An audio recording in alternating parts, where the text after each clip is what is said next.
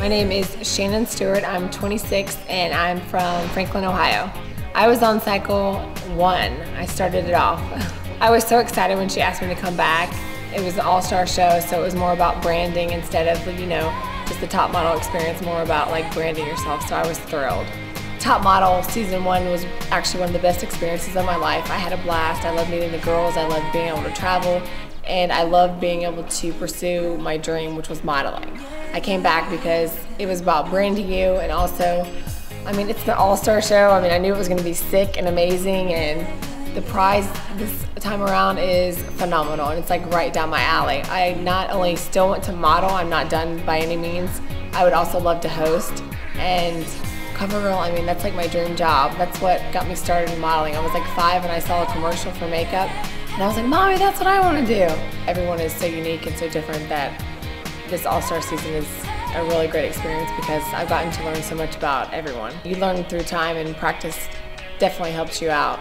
I feel more comfortable in front of the camera, and I've learned my angles and to find the light. What makes me laugh a lot? I would say like the goofiest things make me laugh. It doesn't really take me much to laugh. I think that laughter is like medicine to the soul, so I love to laugh, and I have a pretty clean humor, so these girls make me laugh all the time.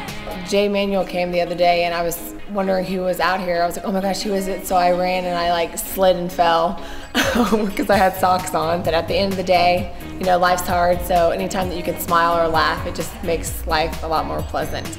Because we've done some crazy stuff on Top Model. Like on my season, instantly I thought of the bikini shoot I had, like stories high, in a bathing suit, and there was like ice outside, and I was freezing.